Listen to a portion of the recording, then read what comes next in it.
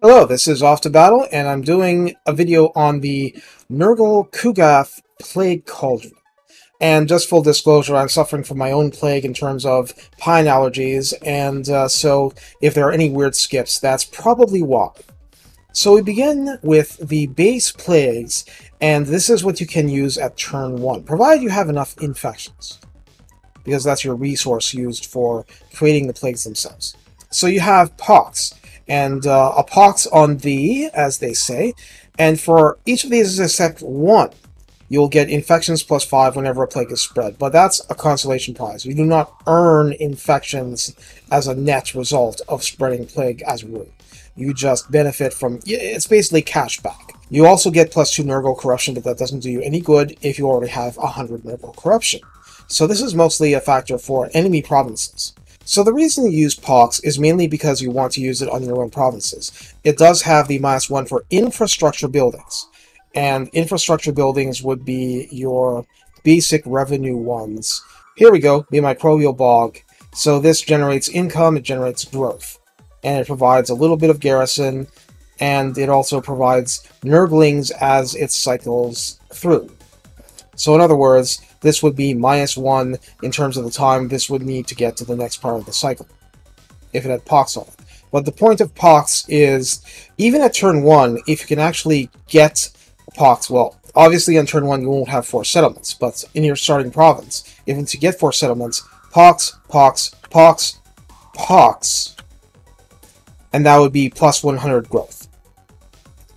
So that's where you start. For buboes, this is your basic plague for dealing with armies under siege, because once you have this going in the region, then any army under siege will take 35% more attrition, and that's armies under siege, it's not garrisons.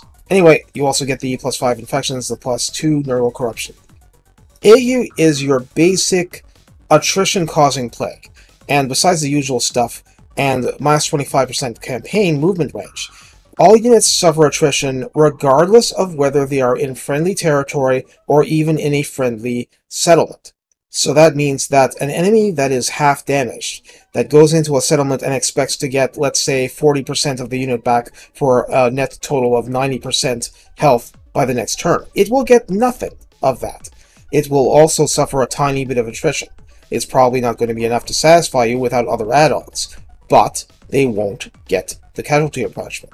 They won't get the healing, and that's very important.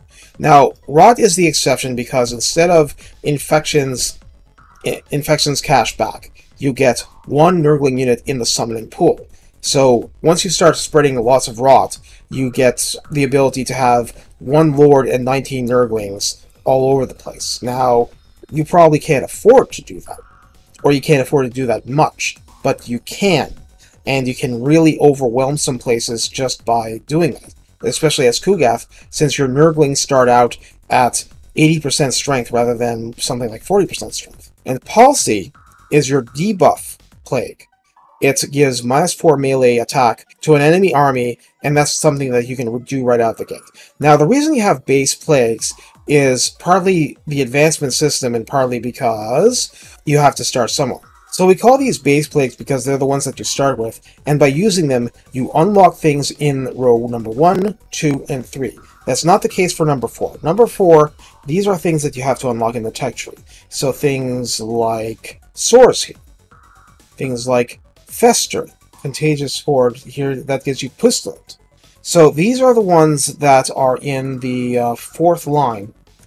So you have Highly Contagious, pestilence, Fester.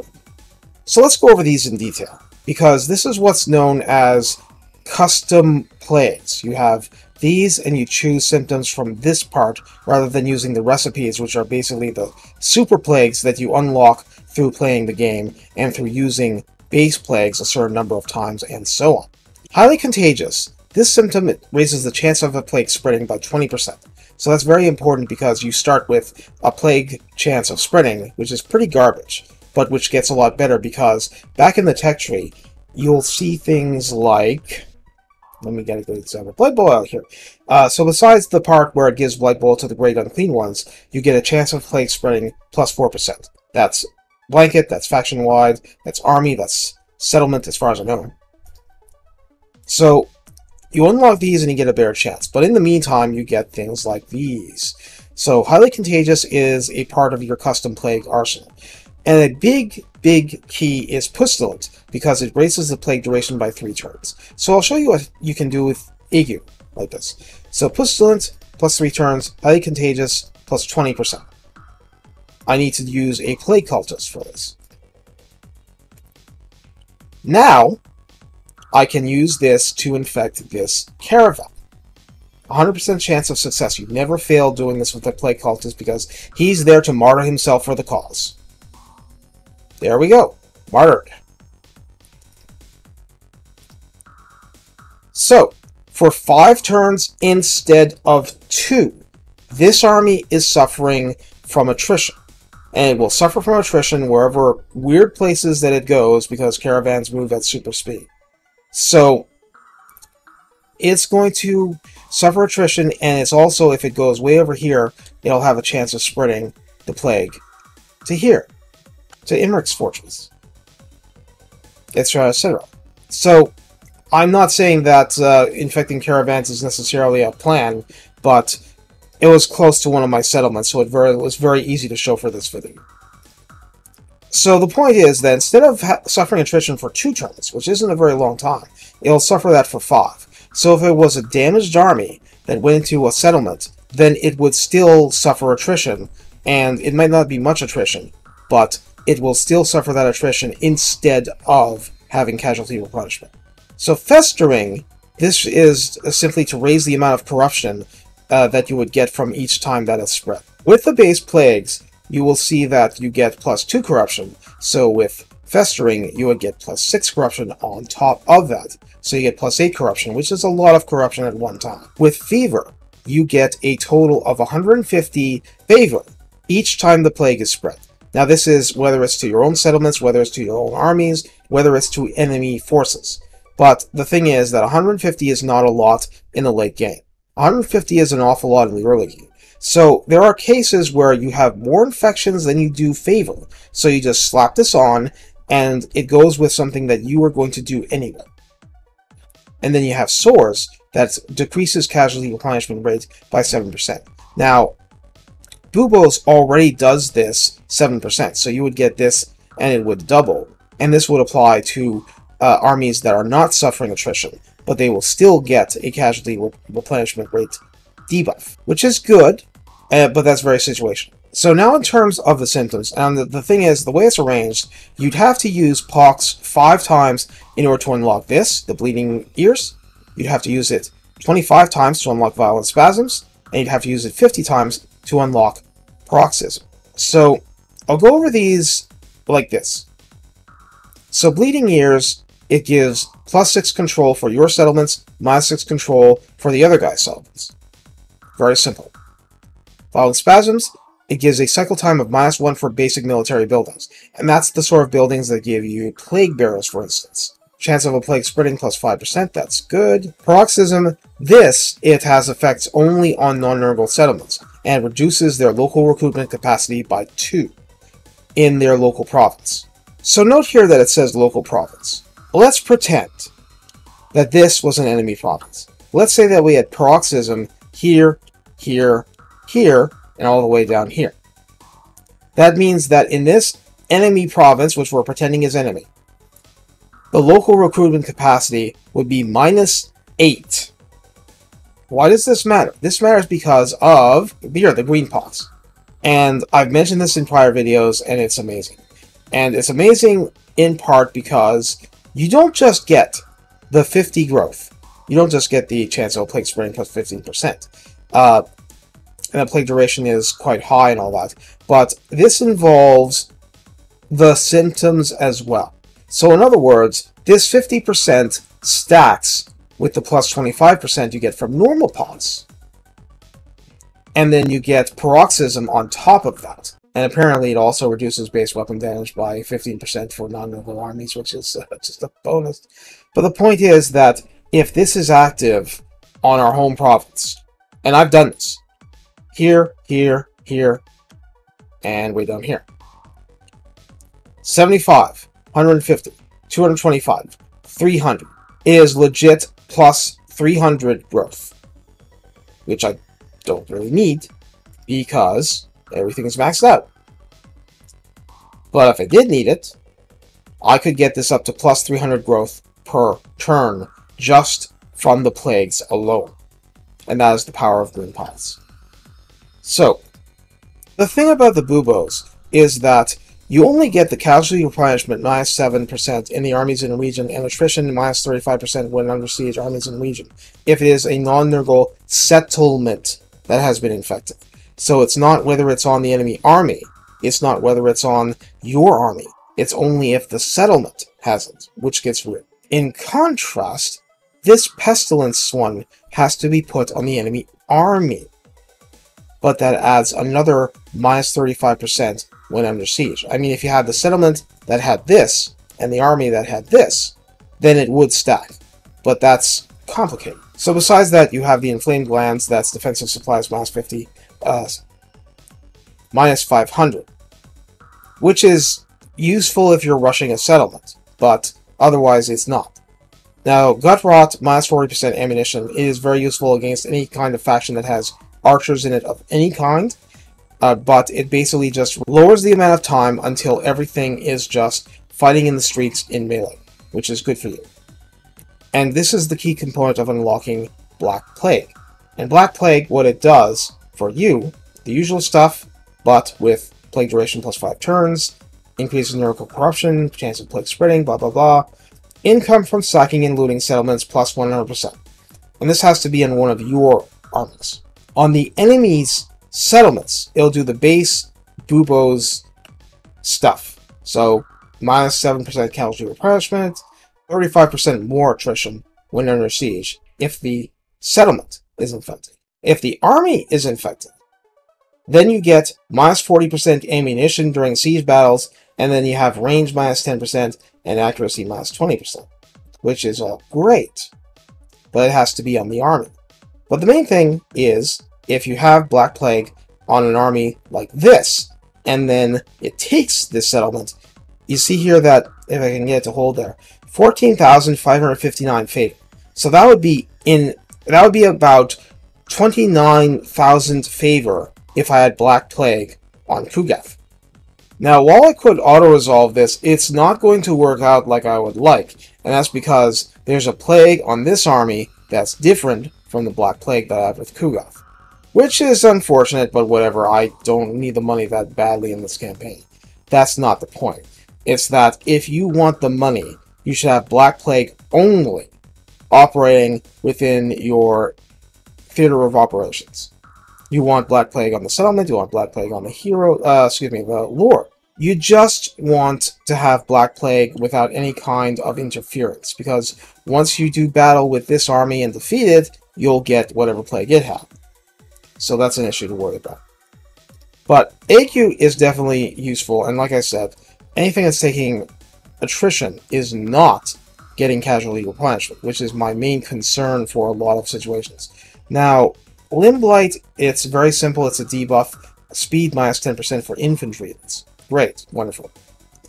The Flux is a key thing, because attrition, when this is affecting an enemy army, rather than settlement, the attrition on the army is 50% more than it would have otherwise been. So, an army that has the Flux, Ague, and Pestilence, because this has to be put on the army, then for the turns that this lasts, it would be suffering attrition under siege because of this plague, and then an extra 35%, and then an extra 50% on top of that. However, then it's only 2 turns. So often what I'm doing, if I'm putting the Flux, I am also putting Pestilence, so that it lasts longer, and then I can take my time with a siege, and I don't care if it takes a while. In fact, I don't even need to be sieging for the army to be suffering attrition damage. Yes, it'll suffer more if I'm sieging, but it'll still suffer damage if I'm just sitting outside somewhere. And what you get in the third line is Mucus Runs, and this provides Vanguard deployment for all units in your army, but then the plague has to be on your army for this to actually operate. Which brings us to the Super Plague, the Crumbling Ague. And this is ridiculously powerful. So with all the usual benefits we're familiar with, it provides the Vanguard deployment to all units in your army. It also has character experience per turn plus 100, casualty replenishment rate plus 35% for you. And in addition, it also causes enemy armies that get this to suffer attrition, minus 25 campaign movement range, and an additional plus 35% attrition when under siege.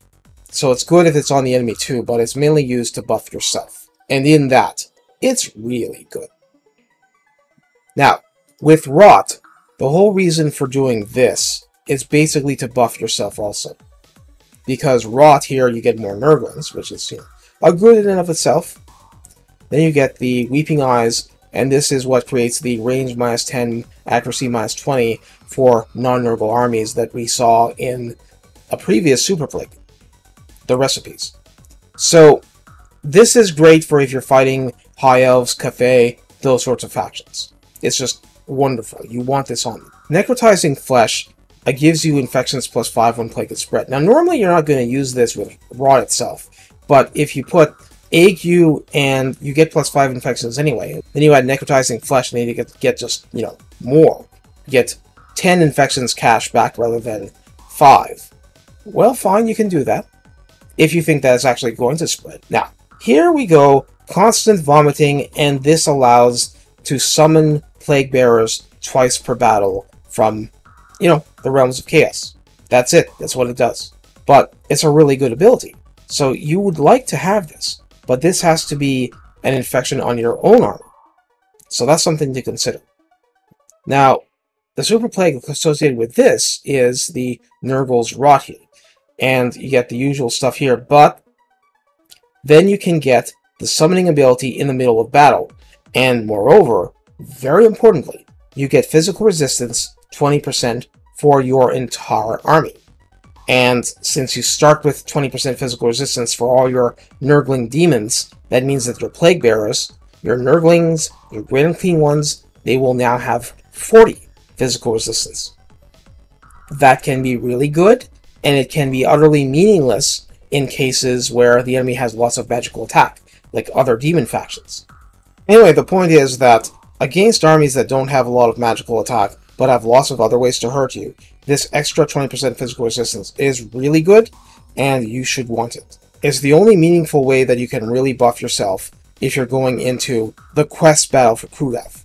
Finally, we have Policy, and this is purely for debuffing an enemy army.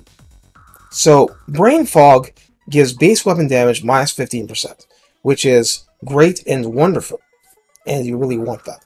And I've used this on even as basics as something as an Ogre army, because they're all coming in for melee, very few missile units in that army, so it's all going to be in-my-face weapon damage. So, minus 15% is going to stack with all the poison that every single Nurgle unit is bringing. So you are, in effect, getting minus 30% weapon damage from every unit that you're fighting in melee in that battle. The Sweats does the same thing to missile strength, except it's by minus 20%, which is, again, let's say you have this and the Weeping Eyes, and you're going up against the Cathay army. So missile strength minus 20%, range minus 10%, accuracy minus 20%. They're going to hate you. I mean, they're going to hate you even more, which is good.